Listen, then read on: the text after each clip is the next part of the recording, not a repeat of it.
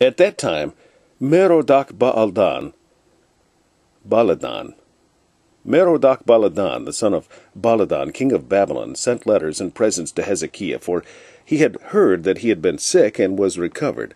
And Hezekiah was glad of them, and shewed them the house of his precious things, the silver, and the gold, and the spices, and the precious ointment, and all the house of his armour, and all that was found in his treasures. There was nothing in his house, nor in all his dominion, that Hezekiah shewed them not. Then came Isaiah the prophet unto King Hezekiah, and said unto him, What said these men, and from whence came they unto thee? And Hezekiah said, They are come from a far country unto me, even from Babylon. Then said he, What have they seen in thine house? And Hezekiah answered, All that is in mine house have they seen. There is nothing among my treasures that I have not shewed them. Then said Isaiah to Hezekiah, Hear the word of the Lord of hosts. Behold, the days come that all that is in thine house, and that which thy fathers have laid up in store unto this day, shall be carried to Babylon. Nothing shall be left, saith the Lord.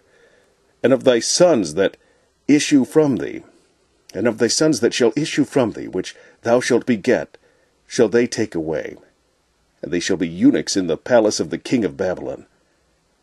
Then said Hezekiah to Isaiah, Good is the word of the Lord which thou hast spoken.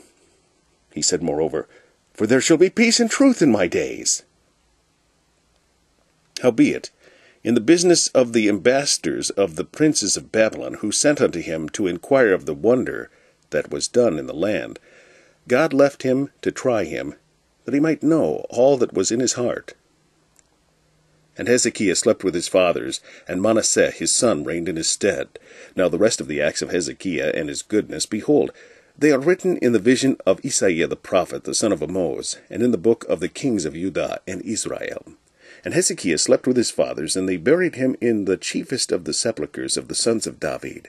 And all Judah and the inhabitants of Jerusalem did him honor at his death, and Manasseh his son reigned in his stead.